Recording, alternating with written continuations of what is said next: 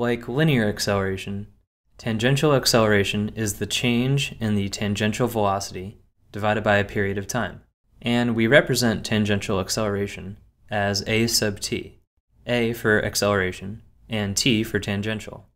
The SI unit is meters per second squared, the same as for linear acceleration. If this car starts with a tangential velocity of 0 kilometers per hour, and then it speeds up over time, then the car is experiencing tangential acceleration. It's important to remember that the term acceleration means a change in velocity, not necessarily an increase in velocity. If a car has a velocity of 100 kilometers per hour and it slows down, that's also considered acceleration because it's a change in velocity. In that example, the acceleration would be negative, but it's still considered acceleration, just like velocity can be positive or negative. Let's try calculating tangential acceleration. This car starts with 0 velocity and then accelerates around the circle. Over 10 seconds, the car's velocity changes from 0 meters per second to 8 meters per second, about 29 kilometers per hour. The tangential acceleration would be the change in velocity, 8 minus 0 meters per second, over the period of time, 10 seconds. That gives us 8 meters per second divided by 10 seconds, which equals 0.8 meters per second per second. Remember, the unit meters per second is the same as meters per second squared.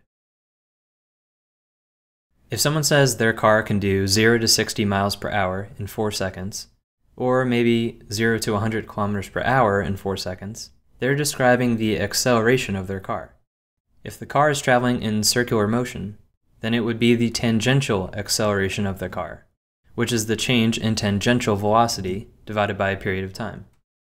This tangential acceleration of a car driving around a circular track is not that different from a car on a straight road.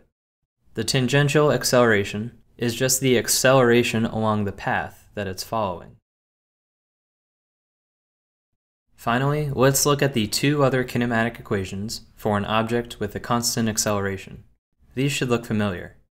The first equation tells us that for an object in circular motion with a constant acceleration, the final position is equal to the initial position plus the initial tangential velocity times time plus 1/2 times the tangential acceleration multiplied by the time squared. This is useful for things like finding the position of an object in circular motion after it accelerates for a given period of time. The second equation tells us that for an object accelerating in circular motion, the final tangential velocity squared is equal to the initial tangential velocity squared plus 2 times the acceleration times the displacement, or the final minus the initial positions.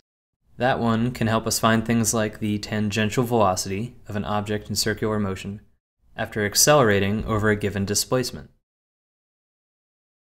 These should look familiar because they're the same kinematic equations from linear motion. All we're doing is changing the variables to represent the circular direction instead of the linear direction.